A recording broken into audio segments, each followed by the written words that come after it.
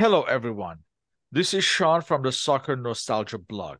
I have the pleasure to interview Mr. Runar Nordvik. Mr. Nordvik is the head of media at Norwegian club FK Haugesund and a former football journalist. This interview is separate from a podcast series. This video interview will serve as a companion piece to a written blog presentation on the Norway versus France Euro qualifier on June 16, 1987, looked from a Norwegian perspective. Mr. Nordvik was interviewed previously on the blog regarding Norway's historic 1981 World Cup qualifying win over England. Hello, Mr. Nordvik. Thank you for Hello, this good interview. morning. Good morning. Good morning, good morning. Can you describe the state of affairs in Norwegian football in the tail end of the 1980s? I think it was a little bit disillusional. I think, except for the odd, strong result which happened every other year, the Norwegian national team hadn't provided anything in terms of results or anything that was signaling that they would ever qualify for a major tournament or something like that.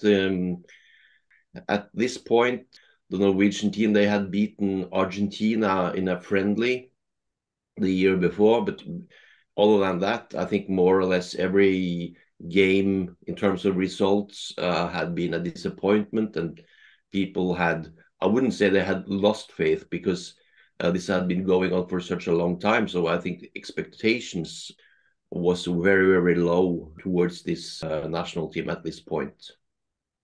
Now, while a match against France could not have had the historical or cultural importance as the match against England in 1981, was it nevertheless regarded with some interest as France were the defending Euro champions of 1984? Oh, yes, definitely. France, they had played in the semi-final and the World Cup prior to this, and had been a dominant force in European and world football for many years, leading up to this. So even despite everyone knew that there was a new generation of players coming through in France, and they had to rebuild their team, and the French national team was still considered a big happening when they would come to face Norway.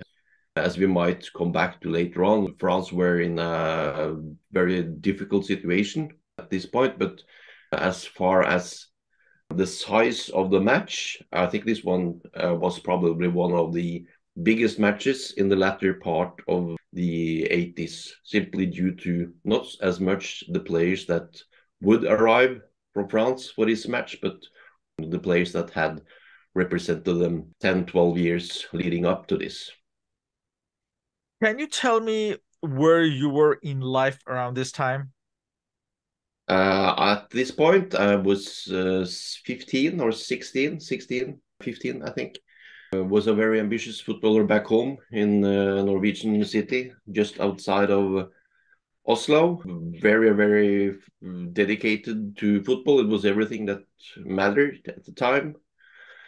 And well, I was like more or less all of my friends, very dedicated to either playing football or following international football. I was reading everything. This was prior to the internet, so you had to get information elsewhere.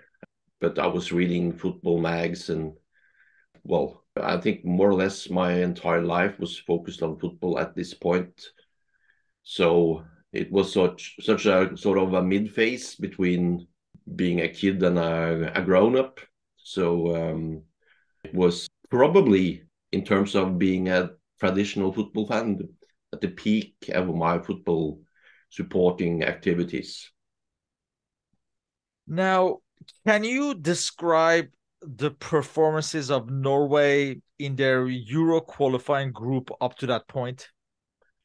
Well, I had been, as far as I remember them, we had lost, I think, or we had 1 point from the three opening fixtures, I think, at this point. Had lost twice to the Soviet Union, which of course wasn't that big of a surprise considering the Soviet Union was very, very good team at the time. And we had managed a draw against East Germany, which was another game that I was present at.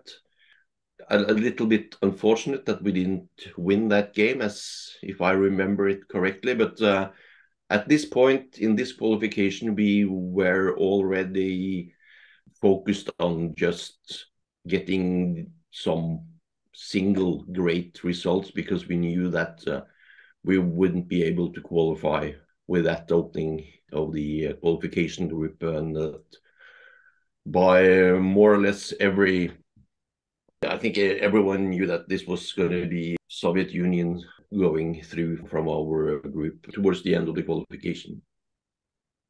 Norway manager Tor Rostfossen, in an interview with the French magazine Mondial, he expressed some worry that his foreign-based players were usually confined to the bench. What was the press view regarding the players' limited opportunities? I think he was quite spot on. We had a few very good players, well, not very good because, but by Norwegian standards, some good up and coming players that had traveled abroad. One player headed off to Nottingham Forest in England, but couldn't get much of a playing time. So, and I think from the starting lineup in this fixture, I think he had to make a lot of compromises. Players that would normally be part of a starting lineup was starting the game on the bench as substitutes simply due to he couldn't field too many players that was struggling with playing time in their various clubs throughout Europe. Quite a lot of the players at the time in the squad, I think quite a few of the players even didn't reach get to the squad for this fixture due to the fact that they hadn't played a competitive match at club level for many months. So that was a real issue at the time, that our most significant players was struggling with playing time. Just 2 days before this match, on June 14th, it was announced that Norway manager Tor Rostfossen would be replaced by the Swede Tord Grip. How was this news viewed at the time?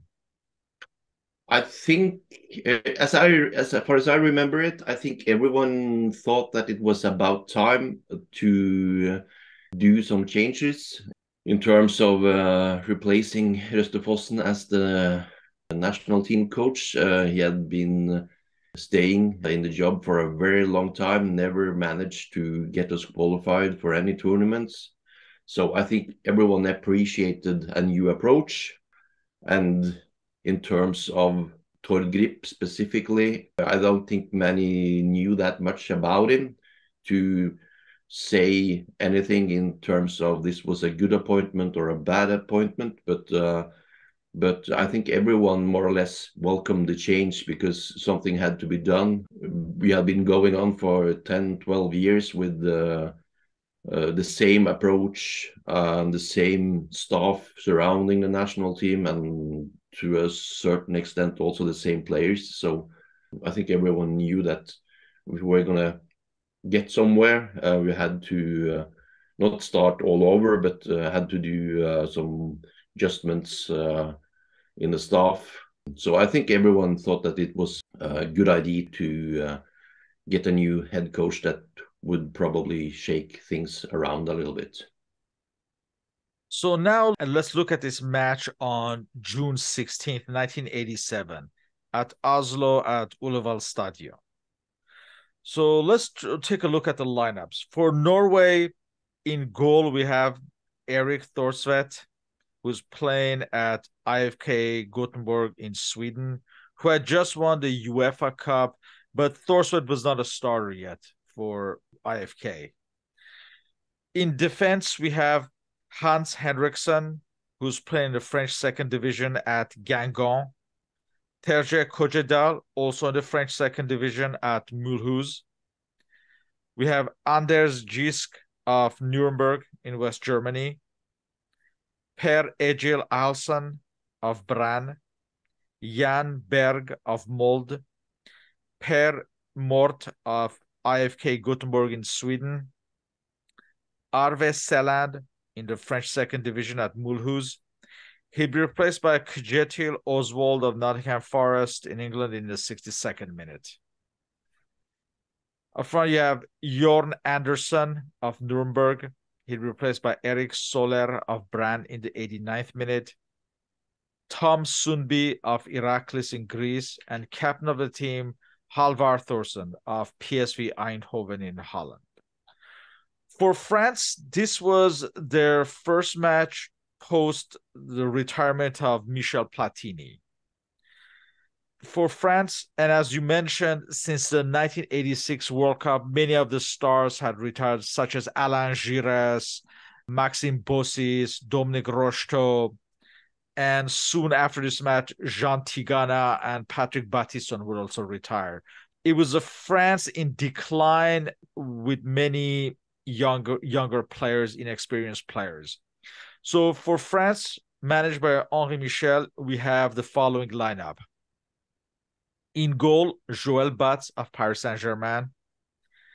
In defense, Jean-Christophe Touvenel of Bordeaux, Basile Boli of Auxerre, Jean-François Domergue of Marseille, Manuel Amoros of Monaco, Jean-Marc Ferreri of Bordeaux, captaining the team, Jean Tigana of Bordeaux, Gérald Passy of Toulouse, Fabrice Pouyan of Paris Saint-Germain. He'd be replaced by Patrick de la Montagne of Laval in the 80th minute, Yannick Stopira of Toulouse, Carmelo Mixich of Metz, and he was replaced by Philippe Farjon of Bordeaux in the 75th minute. As far as the match, it would be scoreless until halftime. With less than 20 minutes remaining, Norway takes the lead. After a clearance, Thorsen lobbed the ball back into the box. Joël Batz attempted to clear the ball, but he missed his attempt, and Mort took advantage and scored. With 10 minutes remaining in the match, Norway doubled the lead. From the Norwegian defense on the left side, a long cross was sent, and it reached Andersen, who went on to score the second. And Norway were victorious. Before we discuss the match itself, can you tell where you were when you watched this match and your reaction at the time? I was in the stands, I remember. I had already been to the opening home fixture against the East Germany. I was, of course, when the France would come to Norway, I was just living outside of Oslo. There was such a short distance to actually see them live from the stands. Was an obvious occasion for me to go and actually see this game. So I remember probably more than most other Norwegian this game quite good. I'm not entirely sure. I've been to a handful of matches with the national team afterwards, but this was probably the last team with the national team that I watched from the stands for many years after this. So I have a very clear view to this fixture, and remember it was quite heavily influenced by terrible weather. So you mentioned Joël Batz on the opening goal. He was doing a terrible mistake, which was partly caused by the conditions. I think he slips or something like that when he's trying to intervene this pass, and he more or less gives away the opening goal, as far as I remember. How was your feeling about the general flow of the match? Before Norway scored, did you feel that Norway could win this match? Absolutely. I think we were quite good on the occasion. I think expectation was pretty low. Everyone knew that this was a vulnerable French team. I think also, if I remember correctly, that Jean Tigana, he had, like his companions Platini and Jerez, announced his retirement prior to this game, but he was brought back. He accepted getting back due to the France suffering a lot of injuries. So they were without a couple of strong names that they would usually play.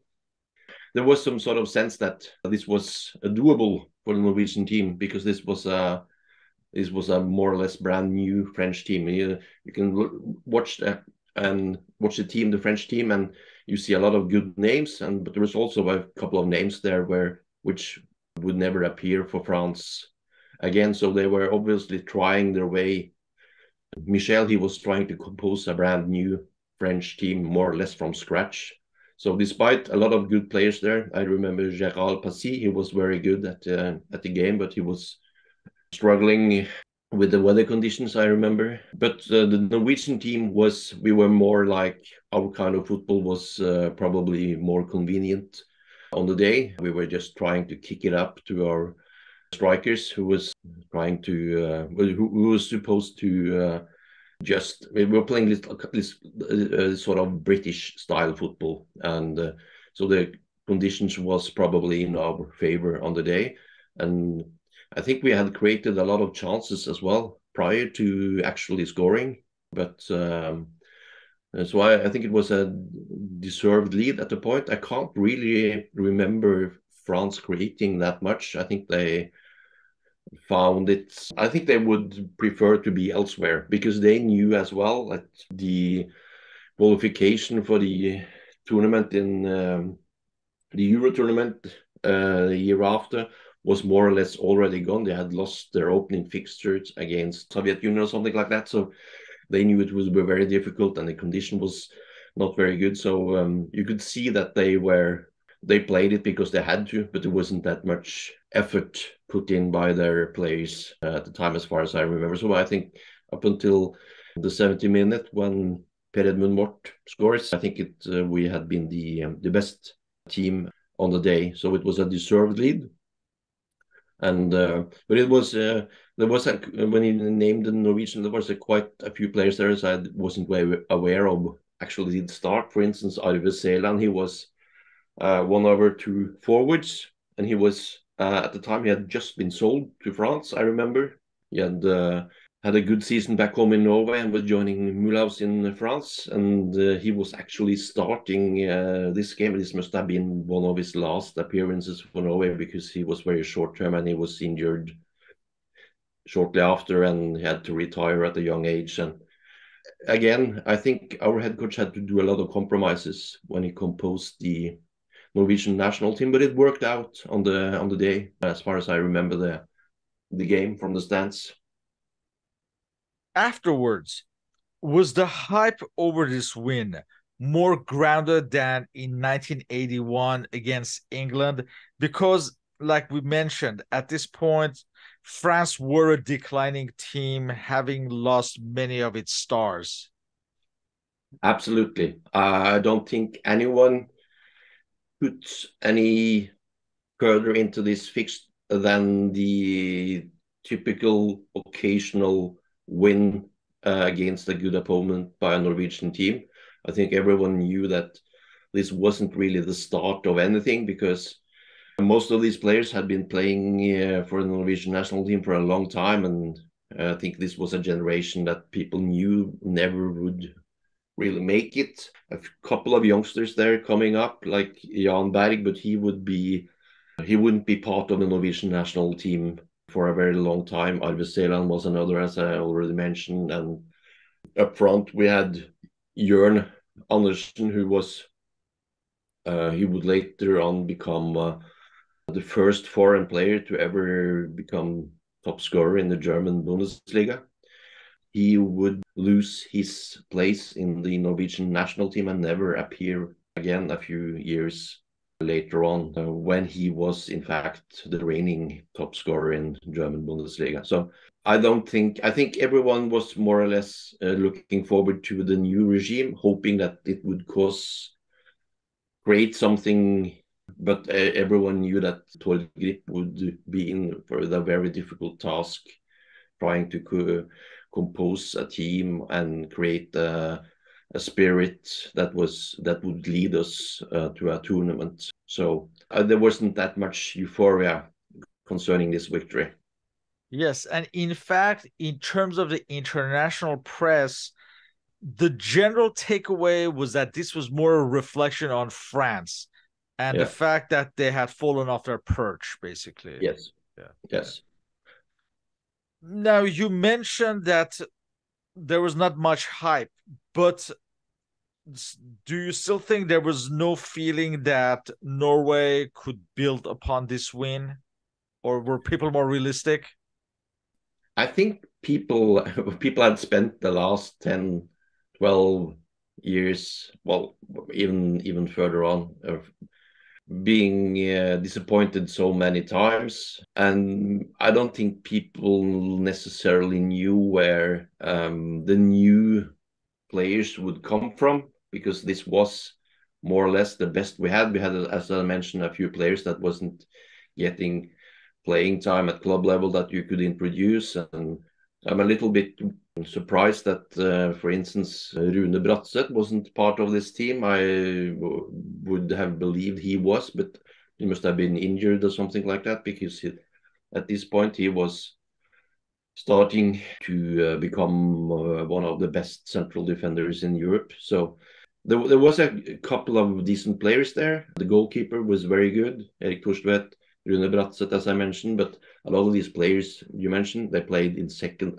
level in France, and sort of speaks volumes in terms of the lack of players. Even Tord Grip could turn into contenders for a major tournament. People were Yeah, hoping, but didn't expect anything. Tord Grip certainly was unable to get the maximum of his new group.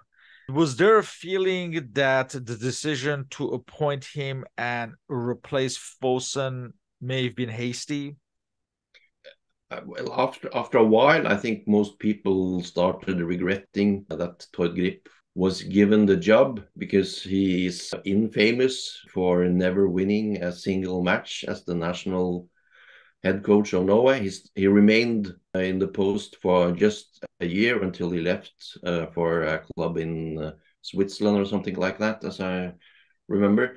So he's been a little bit ridiculed afterwards for not being a very good coach, which is obviously it is a huge mistake, because he proved himself later on the assistant of Sven-Göran Eriksson and Thomas Svensson, and that he's indeed a very, very good coach. But he lost, I think, in his first match, he managed to lose against Iceland, which was completely unheard of. Yeah, he lost twice against Iceland. Yeah, So he lost twice against Iceland, and after that, there was no way back. So he doesn't have any fond memories from Norway, I think, and Norwegian doesn't have that much of fond memories of him. He's probably most known for a quote he came up with during his reign as a head coach, that he had by traveling around watching Norwegian football, he had seen a lot of fancy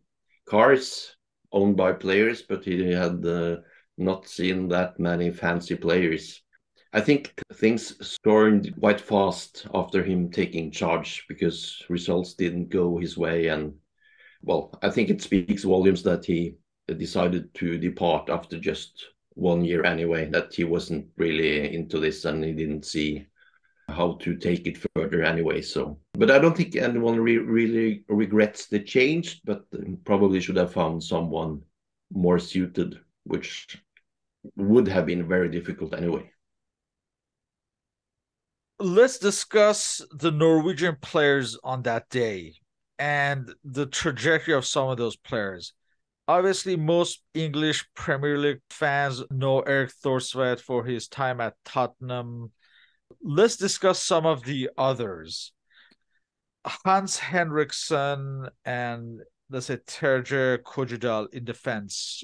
What do you remember from their trajectories?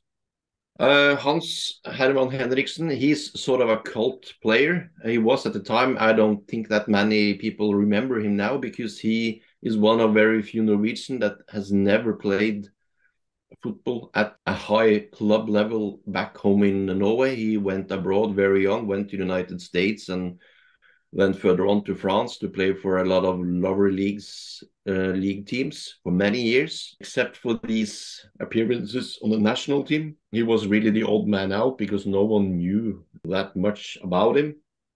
So he was kind of a journeyman, traveling around, enjoying life and the lower leagues in France. And I remember him as a player with a lot of commitment, but with probably quite limited on skills. But he had found a path that suited him. He was, I think, quite pleased with just enjoying life as a football player in France, and that was probably the best thing he could have hoped for. So he will never play at top level in France, but he went on to play until he was in the mid-30s or something like that for various French clubs. As for Terje Koidal, he's a familiar name to most Norwegians at my generation. He was a very good player back home in Norway and went to France to play for two various clubs. And I think he achieved promotion with the both of them. I'm not really sure if he ever played at high level in League A with either of them, but he managed to get them both promoted. And then after a few years, he returned to Norway and retired at quite a young age. Not necessarily a young age, but shortly after returning to Norway. He had played in France for 3 or 4 years and called it a day soon after he returned to Norway. So his career wouldn't last that much longer after this, as far as I remember. Anders Jisk had a successful spell in the Bundesliga, playing for a number of teams. Apart from Nuremberg, he played at Bayer Leverkusen and also Köln towards the tail end of his career, when Köln were still a fairly decent side. Per Alsen, he had a short spell in the Bundesliga, but he mainly played in Norway. Jan Berg had some spells in Spain. The goal scorer Mort, he had a number of years at IFK Gutenberg, but then he returned to Norway. Seland that you mentioned, yeah, he played at Mulhouse. Then he also played in Belgium. But yeah, I think this was one of his last matches for Norway. He only earned 10 caps for the national team. What do you think about Kjetil Oswald, who Brian Clough signed him for Nottingham Forest, but he made very few appearances in a number of years? Yeah, I think Kjetil Oswald at the time when he went abroad was at a very good level, and everyone expected him to become probably the next main significant player from Norway. But things didn't work out in Nottingham Forest, and he went on loan to Leicester City, and then he went on to play in Sweden, which I think he did quite well actually in Sweden. But he would never get to the level that everyone expected when he was in his prime. So the move abroad would turn out, I wouldn't say a mistake, because it was obvious that he would take the opportunity when it arrived, but Nottingham Forest turned out a bad choice for him. And he could have reached, I think he was playing in Greece as well, if I don't remember it. Yes, at PAOK, I believe. Yeah. So he can look back and at a nice career, but don't think he considered it fulfilled in terms of his qualities when he was at his best, because he was a very good player back home in Norway and formed at the national team. He was supposed to form the new midfield together with his companion from Lillestrøm, Tom Sundby, who was another very, very good player, playing in Greece as well at a club that is now more or less wiped off. the football map, but at the time they were playing in the top level in Greece. And Tom Sundby was a very, very good player, but would suffer a terrible injury shortly after this, a couple of years after this. So those two were supposed to take the Norwegian national team into the future, sort of, but it didn't work out that way. And not that many years after this, both of them wouldn't be part of the Norwegian national team anymore. Of these players, as you went through, the only one that, as far as I remember, the only one that survived the new reign of Egil Drillo Olsen, who would come in 3 years later on, was Erik Thorstvedt. And of course, Rune Bratseth, who wasn't playing this actual game, but he was part of this generation. Other than that, more or less everyone was written off as national team players. Yes. And you mentioned Jorn Andersson. He spent a decade in Germany, but he was discarded by 1990, despite having a good goal scoring record in Germany. There's Erik Soler. He also had a short spell in Germany with Hamburg for like a year. He also did not gain any more caps beyond 1988. No, he was. Yeah. He was. I think there's quite a lot of players here who at this point was in their latter half of their 20s. So a couple of these players could have gone further on and to play for the Norwegian national team for 5, 6, 7 years, but most of these names was replaced shortly after. It should be mentioned that after Tord Grip, there was another Norwegian head coach for a short time, Ingvar Stadheim, who went on with a lot of these players during his reign, didn't work out, and decided to withdraw in 1990 when Egil Drillo Olsen came in, and the first thing he did was to axe more or less every player that had been involved in the national team and just keeping a two or three major young significant players like Bratseth and Thorstvedt and replace the remaining lot with players from the up-and-coming under-21 team, which had been quite successful in international competitions and turned out a very good move, of course. And let's also mention the captain, Halvard Thorsen, who was coming at the end of a successful career in Holland with PSV Eindhoven. At this point, he was no longer first choice. This was a PSV Eindhoven that were about to become one of the best in Europe. As far as the national team, I believe this was his last match, or certainly one of the last matches. I believe his last match was in 1987. Yeah, he also suffered an injury. He could also have played on for quite a long time. He was a very good player. Don't think anyone today really remembers how good Halvard Thorsen actually was in terms of international standard, but he was also the only one besides Thorstvedt and Bratseth that was playing, who was considered the very, very good players in Europe. But he was injured shortly after this game and never came back either at club or national team level.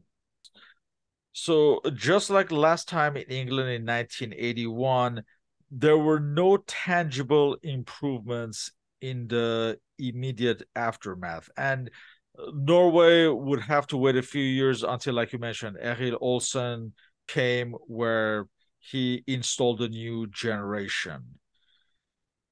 I'm assuming, yeah, as a result, like you mentioned, this win is more or less an anomaly in that sense.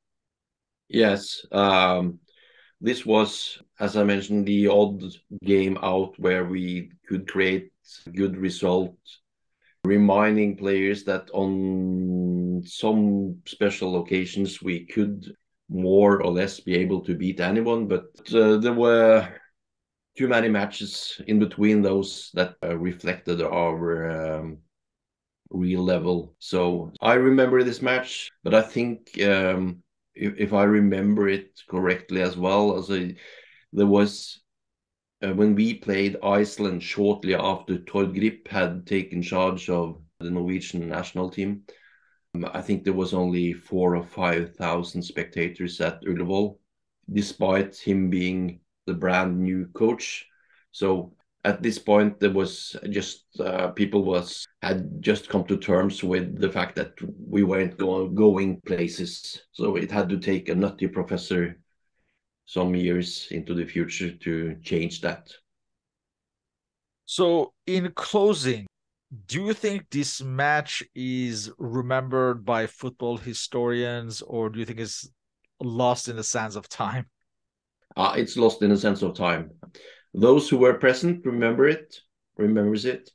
It's remembered because it was Tore Fossen's last fixture by many, I think. But in general, it's for the football historians.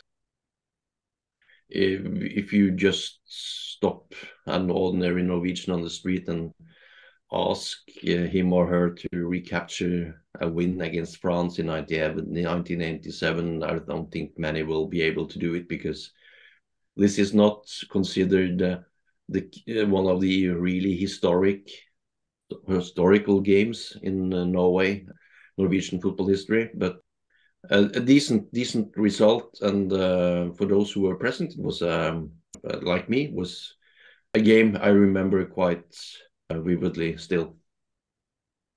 With that, I would like to thank you once again for this interview.